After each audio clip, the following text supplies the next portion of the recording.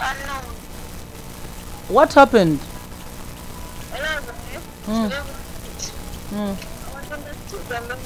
My song. After putting my song I record. But because I sang a very Muzania game. Babasanze bakola ki? Muzania game. Muzania Gambuuze Sean Pro. Nagamba follow me. Ishtengi. I'm going to be the first. Put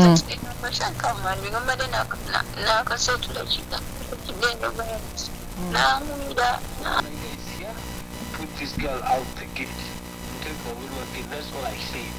We are in the and I'm like, okay. Please, put this girl out. Because he was the boyfriend. I'm like, wait while the girlfriend go and wait. Gate. I'm like, okay. No, then she started telling some nonsense there.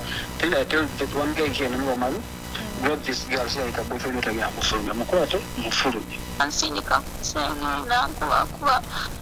then there's a certain level trying to stop the fight. Ani noni nga yakuba ku kidongo. Yeah, he was the one who was beating me. Unknown me because I have a reference here. I went to the police station and made a statement. But it's okay, let her come. I'm ready for anything. Yeah, let her come because now the reference never take it as a zizia. Yeah, they have to get the name, they have to get the zizia. I'm on grip. I'm quite not going no more. I'm serious bandage. Even though I thought so not in a good condition. I don't know why upcoming musicians take themselves special again. Like Kutuna wants to be Malinize. He showed off, he showed that there's nothing much together.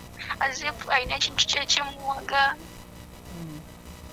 If ever to love you don't and see much together. But they don't know that people are joking with. Kati gwe oyagala sente meka obino byonna okugwa oba treatment bills ziri zitya? Any money. I knew what I want him to take the responsibility. The Anto Caesar me. He pays all the bills. I should take it. Yeah. I'm ready. One thing I know is she's going to pay for everything. She damages. She's a citizen for police. Senior because yes, is even to one I'm like, okay. And I'm going to do you pay rent here? Because this place was just do you pay anything here? Do you have business here? And no. And then with a lot of respect, I'm like, you know what?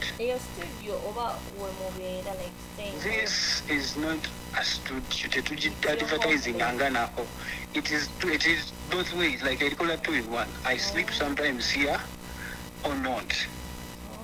Because maybe it's private things. Yeah, okay. Because it's a studio, I don't want a speaker. So anytime I want, I can get any private producer. Najana Apalashi.